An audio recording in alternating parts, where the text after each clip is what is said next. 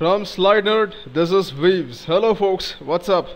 In this video, I'm going to show you how to compare two numbers. Often you're faced with different situations where you have to compare stuff, say who's bigger, who's smaller, if both are same. You gotta do that, right? So let's go and see how this is done, right? The program will be something like this. You say output, you'll ask the user enter number 1, he says 5. Then you ask enter number 2, he says 4. You'll tell him 5 is bigger than 4. But if he says 4 is the first number and 4 is the second number, then you're gonna say both are same. And there is a third case too, which is about smaller, in which he enters 4 first and 5 second. So now that you've seen what the output is, let's see how this is done. When you talk about comparisons, there are always cases, right? Like if you talk number 1 and number 2, there are 3 things which are possible, right? Now number 1 is bigger than number 2, number 1 is smaller than number 2, or both are equal. So what do you do if number 1 is bigger? Simply print if it's bigger. Number 1 is smaller, print that it is smaller, or print number 2 is bigger. If both are equal, print both are equal. So this is the program, and this we are going to do using something called if. So I'm going to go to NetBeans. I have an empty project over here, nothing inside. We need to take input from the user, and before that we need to ask him to enter 2 numbers, right? So let's copy paste my stuff. So we say system.out.println, enter number 1, copy paste this again, enter number 2. For simplicity's sake, we'll take 2 integers, a comma b, give them initial values of 0. Remember, it's very important to initialize values. If you don't initialize, Java is gonna give an error. So you have to give them some values. So now next, take the input, buffered reader, blah blah blah. Alright, now Java is gonna say it doesn't know what it means. We'll say import java.io.star. Take it in. Okay, so now we're gonna say reader.readline.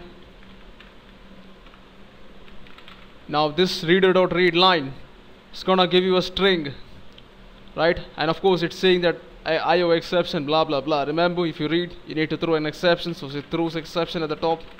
Let the compiler deal with the errors. You don't worry about it. That's why you write this statement. So now at this point, this is gonna return a string. We need to convert this to an integer. So we have a function called parseInt. Put this thing inside.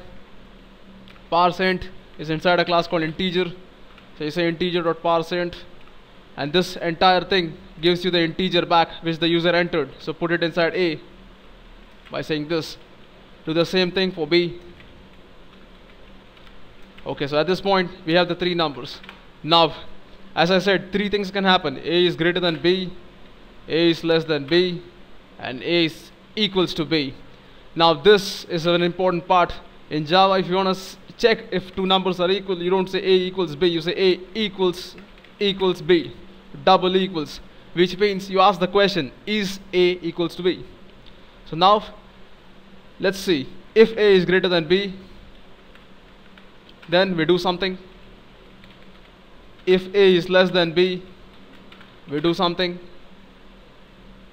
If A equals B, we do something, right? That's what this is all about. So at this point, all we have to do is println.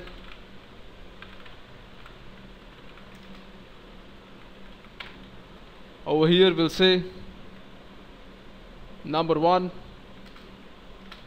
is bigger than number 2. Copy paste this.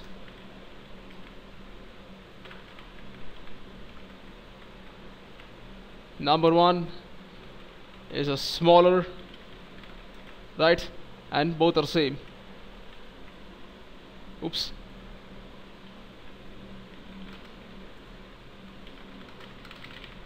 Alright, so now there are 3 println statements. Out of these 3, only one of them is gonna run at a time, right? So if you have the numbers, let's test them out and see which one runs. Say Control S, Shift F6. Let's say enter number 1, I'll say 10. Enter number 2, I'll say 12. Number 1 is smaller than number 2. Again Shift F6, enter number 1, 5. Enter number 2, 2. Number 1 is bigger than number 2. Shift F6, put both as 4, both are same. So as you can see, the stuff is working. I hope you guys got something out of this. It's a pretty simple program. We love to hear from you guys. Comment, let us know what you think about this. If you like what you saw, please subscribe to my channel. I'll be making a lot of vids. Have a nice day. See you later.